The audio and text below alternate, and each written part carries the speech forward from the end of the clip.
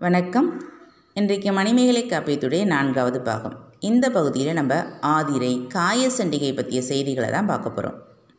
புகார் நகருக்கு வந்த மணிமேகலை கற்புக்கரசியான ஆதிரையிட்ட போய் தன்னுடைய அமுத சுரபியில் முதல் அன்னத்தை நீங்கள் தான் போடணும் அப்படின்னு சொல்லி கேட்குறா. ஆதிரையும் மிகுந்த மகிழ்ச்சியோட அன்னமிடுறா. இந்த ஆதிரை யார்? இந்த கற்புக்கரசியான ஆதிரை யாருன்னா, புகார் நகரில் இருக்க மிகச்சிறந்த ஒரு வணிகன் சாதுவன், இவனுடைய மனைவி தான் ஆதிரை. இவங்க 2 பேருக்கும் திருமணமாகி இனிமையான இல்லற வாழ்வு போயிட்டு இருக்கும்போது சாதுவன் பரத்தையர் மீது ஆசை கொண்டு அவங்க கிட்ட போயிடுறான். பரத்தையர் வீட்டிலேயே சில ஆண்டுகளை கழிக்கும்போது தன்னுடைய எல்லா செல்வங்களையும் இழந்து விடுறான். தான் செய்த தவறுகளையும் உணர்ந்து தன்னுடைய மனைவியிட்ட திரும்பணும்னு நினைக்கிறான். ஆனால் செல்வம் இல்லாத நிலையில் தன்னுடைய மனைவி கிட்ட போகக்கூடாது, அதனால் செல்வத்தை ஈட்டிட்டு அதுக்கப்புறம் தான் தன்னுடைய மனைவி கிட்ட போகணும் அப்படின்னு சொல்லி நினைக்கிறான். அதனால் மீண்டும் நம்ம வணிகம் செய்யலாம் அப்படிங்கிற எண்ணத்தினால வங்கதேசம் செல்கிறான். வங்கதேசம் போகிற வழியில் ஏற்பட்ட புயலில் அவன் போன கப்பல் கவிழ்ந்து பலர் இறந்து போயிடுறாங்க. சாதுவனுடைய மனைவியான ஆதிரை சிவன் மீது மிகுந்த பக்தி கொண்டவள். இவளுடைய பக்தியின் பலனாக சாதுவன் என்ன பண்ணுறான், ஒரு பெரிய மரக்கட்டையை பிடிச்சிக்கிறான். இந்த மரக்கட்டை அவன் என்ன பண்ணதுன்னா கரையை ஒதுங்க செய்து. கரை ஒதுங்கிய சாதுவனை மலைவாழ் மன்னன் நக்கசாரணர் என்பவர் காப்பாற்றி அவனுக்கு விருந்து அளிக்கிறார். இந்த விருந்தில் தான் அவர் முதல் அவனுக்கு மது கொடுக்கிறார். சாதுவன் மது குடிக்க மாட்டேன்னு சொல்லியும் மதுனால் ஏற்படக்கூடிய தீமைகளையும் சொல்கிறான். மதுவின் கொடுமையை முதல்ல சொன்ன தமிழ் காப்பியம் அப்படின்னு சொன்னால் மணிமேகலையை சொல்லலாம். இந்த நிலையில் கப்பல் விபத்துக்குள்ளாகி அதில் நிறைய பேர் இறந்து போயிட்டாங்கங்கிற விஷயம் ஆதிரைக்கு தெரிய வருது. உடனே ஆதிரை தன்னுடைய கணவனான சாதுவனும் இறந்துருப்பான் அப்படின்னு சொல்லி முடிவு பண்ணுறான். என் கணவன் இல்லாத இந்த உலகத்தில் நானும் உயிரோடு இருக்க முடியாதுன்னு சொல்லிட்டு தீ குளிக்கிறதுக்காக தீயை வளர்க்குறான். வளர்த்து அந்த தீக்குள்ளே இறங்குறான். ஆனால் தீ அவளை சுடாமல் தீ அணைஞ்சு போயிடுது. தீ கூட என்னை எரிக்க மாட்டேங்குதே, நான் அவ்வளோ பெரிய பாவியாக நினச்சி ஆதிரை அழத் தொடங்குறான். அப்போ தான் ஒரு அசுரீதி கேட்குது. அந்த அசுரீதி சொல்லுது, சாதுவன் இறக்கவில்லை, சாதுவன் உயிரோடு இருக்கிறான் அப்படின்னு சொல்லுது. மீண்டும் சாதுவன் உன்னோட வாழ்வான் அப்படின்னு சொல்லி அந்த அசுரீதி சொல்லுது. இதே போல் சாதுவனும் ஆதிரையும் மீண்டும் என்ன பண்ண தன்னுடைய இனிய வாழ்க்கையை தொடங்குறாங்க. இந்த ஆதிரை தான் இப்போ திருவாதிரை நட்சத்திரமாக ஒளிர்றா அப்படின்னு சொல்கிறாங்க.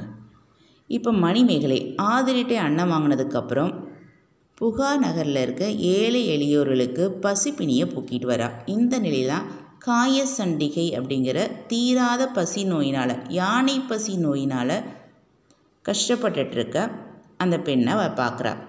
மணிமேகலை தன்னுடைய அமுத சுரபியிலிருந்து உணவு எடுத்து கொடுக்குறா. காயசண்டிகை மணிமேகலை மூலமாக பெற்ற அந்த அமுதத்தை உண்ட உடனே அவனுடைய தீராத நோயான யானை பசி நோய் நீங்குது. இதனைத் தொடர்ந்து காயசண்டிகை தன்னுடைய வாழ்க்கையில் நடந்த நிகழ்ச்சியை மணிமேகலை கிட்ட சொல்கிறார். என்னுடைய கணவனுடைய பெயர் கஞ்சனன். நாங்கள் 2 பேரும் திருமணம் செய்துக்கிட்டு தென் பகுதியான பொதிகை மலையுடைய அழகை பார்த்து ரசிச்சுட்டு வந்தோம். அப்படி வரும்போது தாமிரபரணி ஆற்றினுடைய கரையில் தவம் செய்துக்கிட்டு இருந்த முனிவர் விருச்சிக முனிவர். இவர் கிடைத்தற்கரிய ஒரு நாவற்கனி, அதாவது 12 வருஷத்துக்கு ஒரு முறை காய்க்கக்கூடிய அந்த நாவல்கனியை ஒரு தேக்கு மர இலையில் வச்சுட்டு ஆற்றில் நீராட செல்கிறார்.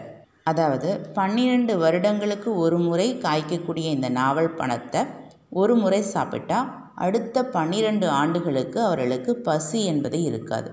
இந்த முனிவர் தன்னுடைய வாழ்நாள ஒரே ஒரு முறை மட்டும்தான் சாப்பிடுவார். அதுவும் இந்த பழத்தை மட்டுமே சாப்பிட்டு அடுத்த 12 ஆண்டுகளுக்கு காற்றை மட்டுமே சுவாசித்து வாழக்கூடியவர்.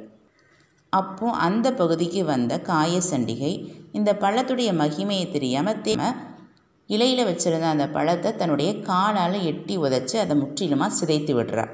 நீராடிட்டு வந்த முனிவர் இதை பார்த்தோன்னே மிகுந்த கோபத்தோட காயசண்டிகைக்கு சாபம் கொடுக்குறார்.